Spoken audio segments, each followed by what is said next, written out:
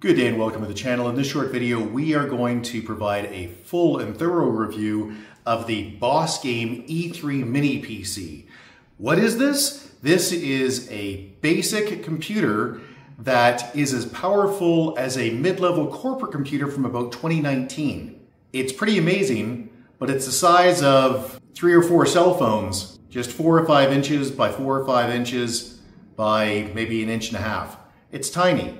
And you can actually bolt it to the back of your monitor if you want to get rid of all of your cable problems, just to make them all pretty. This video is completely unsponsored. We've never even heard of Bosgame before, but we need this for one of our corporate clients who needs to run a whole lot of presentations on a lobby screen. So we're using this primarily for digital signage, but they also want to be able to run some more complex geophysical software on it. This ships with Windows 11 Professional, not Windows 11 Home, one of the big advantages over some of the other products. And note that Bosgame, we don't know anything about them. We had to actually research them before we bought the product. So Bosgame is a small company out of Shenzhen, China, has about 300 employees, started in 2021 or thereabouts, and now it sells most of its product through Amazon and similar online retailers. We got this through Amazon. We paid $188 Canadian for it. It was on sale, down from $208 or something. You should be able to buy it in the US for, let's call it $140, something like that. And the primary reason we bought this was because of the CPU.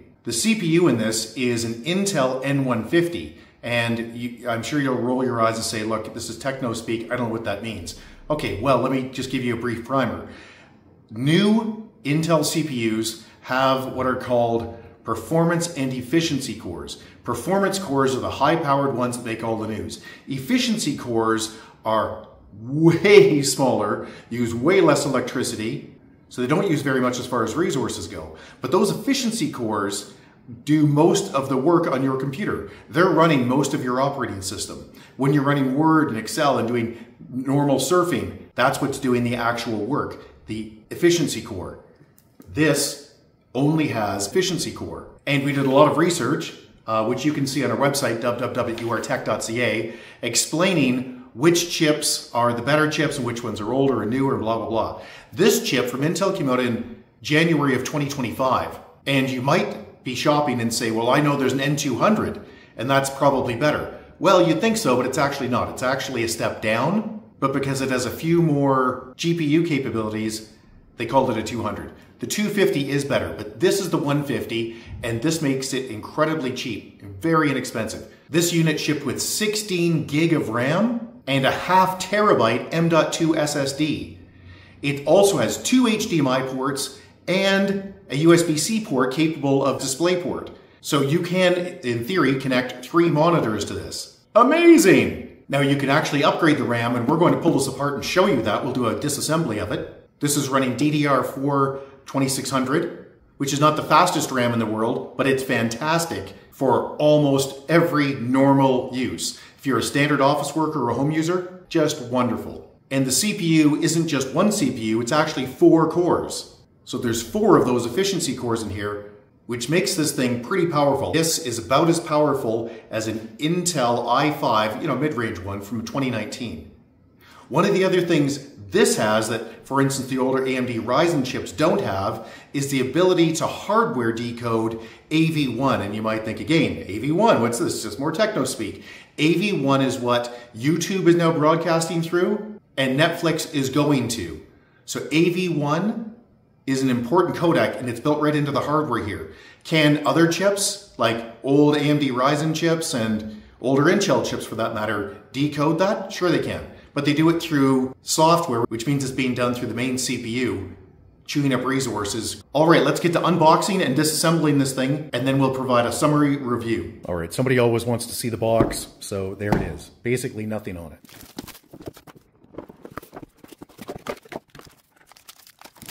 All right, so this is what you get. Mounting bracket, you don't need it, but you get it. HDMI cable, good to know. And a power supply, also good to know. Let's go over the ports. You've got 2 USB 3.2 ports, USB Type-C port, which supports 4K up to 60 Hz. Headphone jack. Power button, nothing. 2 more super speed ports, 2 HDMI ports, and these aren't just regular HDMI ports, they're HDMI 2.0 ports. Most HDMI ports are HDMI 1.4. It'd be better if these were 2.1, but it's okay with 2.0. And these both support 4K at 60 Hertz. There's a gig network port, except it's not just a regular gig network, it's 2.5 gig, which you're probably not going to use. You're probably going to use the Wi-Fi. The Wi-Fi in here is probably one of the only disappointments. It's Wi-Fi 5, and Wi-Fi 5, that's generation 5, is just fine. That's probably all you have at home and in your office. But Wi-Fi 6 has come, and now it's starting to fade out as Wi-Fi 7 comes in. Let's pull it apart. So you will need a specialized, very small Phillips screwdriver. Phillips is the star.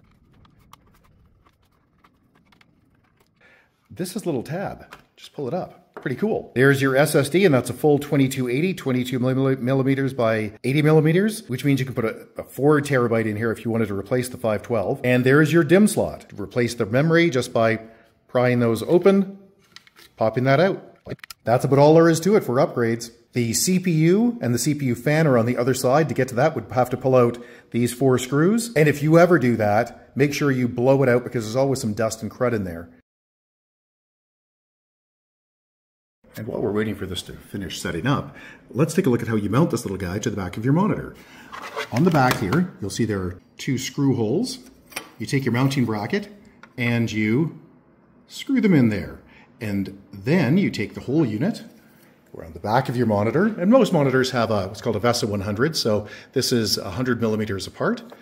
You take 2 screws out, pop that bracket on with the computer hanging off of it, and you're good to go. Boom! Instant all-in-one with tidy cables. All right, I just pressed the power button to bring this up from scratch so you can see how long it's going to take to come up, and you can see it's going to be pretty fast. Now, one of the things I would say is that this is definitely not as fast as an i5 from, say, 2019. Maybe closer to an i3. Point is, pretty good. You can see it responds quickly.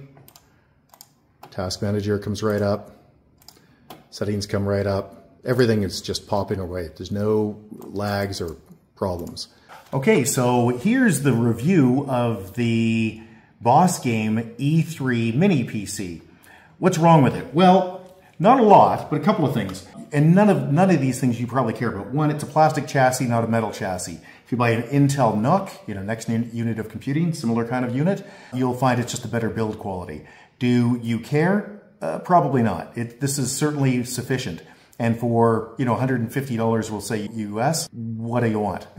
It's amazing. The next issue with it is that support is going to be challenging. It's all email based, and if you have to return it or whatever, it's going to be a pain, which is why you want to make sure you play with it quite a bit within the first, say, 30 days with Amazon, because that's where these are mostly sourced from. And if you have a problem, you can return it through Amazon, and that's the better way to go. Because dealing with a company afterwards, a bit of a pain. They're in China, I'm not, and you're probably not, so yeah. The next thing that's wrong with it, and again, very minor, this runs Wi-Fi 5, the 5th generation of Wi-Fi, not Wi-Fi 6 and now Wi-Fi 7. Why they chose to do that, I don't know, but that's what's on it. Now, you probably only have Wi-Fi 5. You probably don't have Wi-Fi 6 or 7 in your office or at home, but you might. As far as transferring files and things go, I've moved all kinds of things. No speed issues at all. Very nice through the Wi-Fi. And you could also plug it in. It does have a 2.5 gig network port on it, which is pretty nice. Okay, what's right with it? Number 1, super small. Number 2, super quiet. Number 3, quite powerful. I mean, look, but can you use this for games? Well, any basic game. If you want to play solitaire or some first-person shooter from 2005 or 2010 or something, it's probably just fine. But if you want to play the high-end games like World of Warcraft or something, yeah, good luck. It's just not going to operate. But that's not what you're buying this for, because the primary benefit of this computer is that it's running Windows 11 Pro with a full warranty and ongoing support from Microsoft for a whopping $150 US. That's just as good as it gets. So for normal surfing, watching YouTube videos, blasting through Facebook and things, wonderful tool. If you just want to use Word and Excel, those kinds of things, fantastic, great device.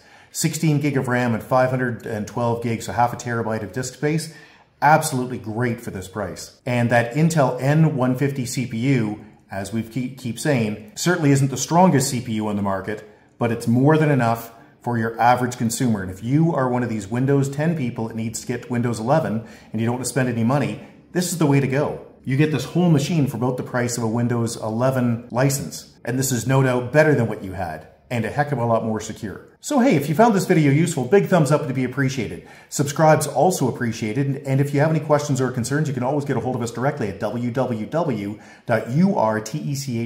that's www.urtech.ca, or you can leave a question or comment below, and if we don't get back to you, somebody else will, because on YouTube, everybody's got an opinion. Thanks and have a great day. Bye-bye.